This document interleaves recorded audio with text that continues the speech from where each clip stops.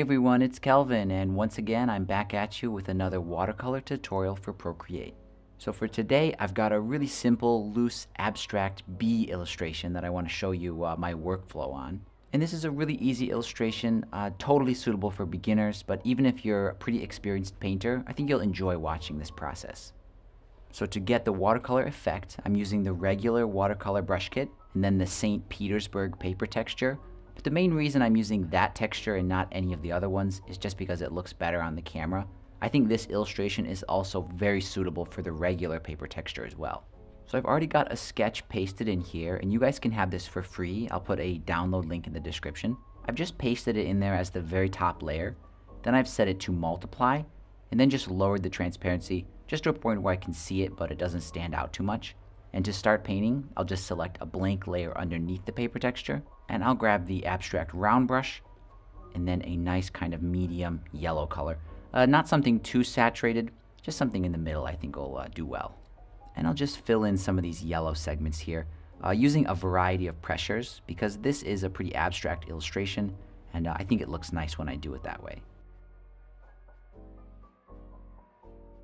Now after that, I'm going to go over it again with the same yellow, and when I layer it, it's going to make it a little bit darker, and I'm just going to use that to give this just a little bit of kind of basic shading here. There we go, that looks really good. Next, I'm going to do the black parts of the body here, so I'm going to grab a pretty bluish black color. I think something like that will look all right. If that's good enough, maybe I'll use it at a slightly larger size, and I'll just loosely fill out the black portions here.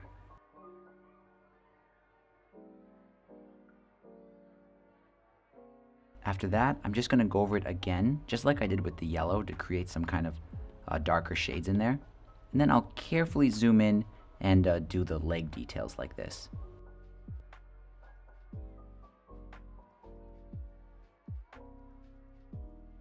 Now with the body and the legs all done, I can grab the water blender brush here at the bottom, and at maybe around 10–20%, I'm just going to create some interesting blending.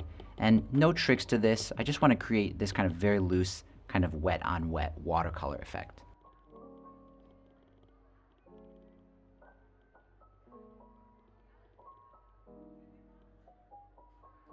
There we go, that looks really good. It looks like I did forget to do the antenna, so I'll do those real quick. I'll just grab the abstract round brush again, and I think it'll be easier to do those at a pretty small size. And I'll just carefully kind of pencil those in. So the body of the bee is almost done, but before I move on and do the wings, I want to add a little bit of shading.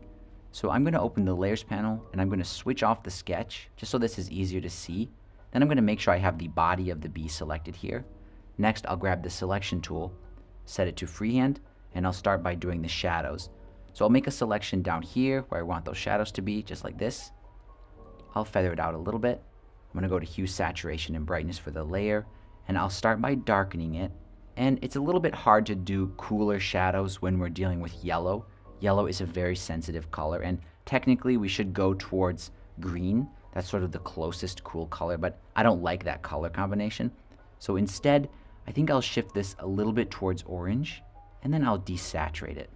And I think that'll give us a cool, dark enough kind of shadow, just to work for this particular project. Next, for the highlights, I'm going to do a hard highlight. That means I'm not going to use the feathering to blur the edge of the selection. So I'm going to grab the selection tool for that, set it to freehand, and I'll just make a random selection around about the area where I want the highlight to be, but I am paying a little bit of attention to the segments in the body. Now I won't feather it. I'll just go straight to the curves this time. Now I prefer the curves for brightening things because it does it in a much more even way than the brightness slider. So to brighten it with the curves, I'm just going to grab the bottom node and then slide that up. And that just brightens it in a really nice kind of even fashion. There we go, we'll deselect it. So that's pretty much it for the body of the bee. We've got some very soft, not really cool shadows, but they're cool enough. And then we have a nice hard highlight there on the top. Now for the wings, I'll turn the sketch back on for that. And I'm going to add another layer because I'm going to make a cool adjustment to the wings later on. So it's really important that we make those on a layer above the rest of the illustration. Brush-wise, I'm still going to use the abstract round. I'm just going to choose a very kind of light blue color, a grayish blue color like that. And I'll do both wings at the same time here. So I'm going to set this brush wide enough so that I can basically fill out each of these kind of cells in the wings like this. There we go, that looks pretty good. I'll do the other one. Next, I'm going to select a lighter version of that gray. It's almost white, but not quite. And just along the edges of the wings, I'm going to do some random shapes like that. It looks like I can't really see it, so I do need to go even lighter yet. There we go. Yeah, that's just light enough. Do a couple of highlights along the edges. And to finish it up, I'm going to select a darker version and just add some details on some of these kind of veins. Just very, very lightly, very, very gently like that.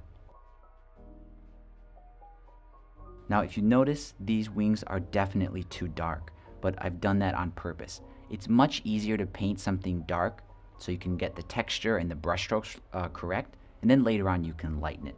So I'm going to lighten it using the curves, but let me turn off the sketch first, just so we can see this clearly. Now, one thing about the wings that I can see right away is I've gone way beyond the sketch in a couple of areas.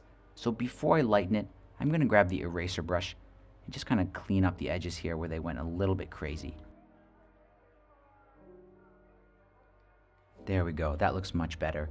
Now to lighten these, I'm going to go to the curves tool here for the layer, and I'm just going to raise the bottom node just until these seem like they're light enough that they kind of match the rest of the illustration.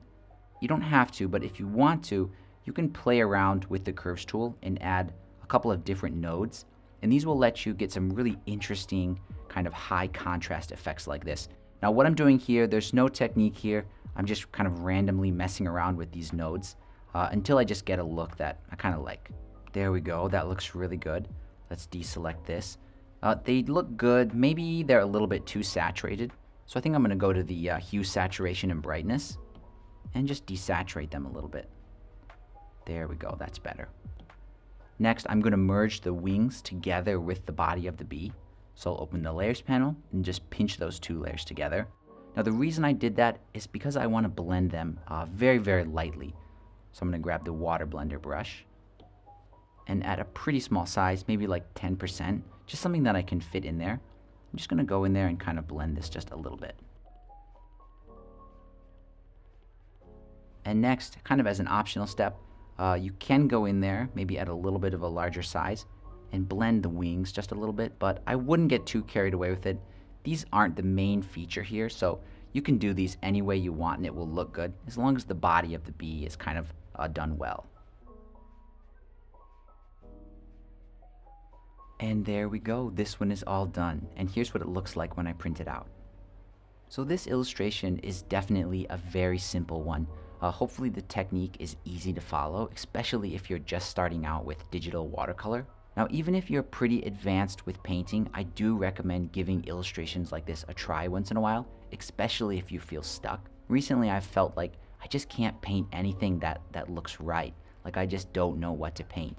And I think this is a type of kind of writer's block for artists.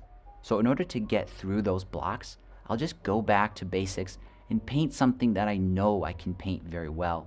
Something basic that I covered months ago, and it just helps build my confidence so I can paint again and then kind of branch off into newer, more complicated painting subjects.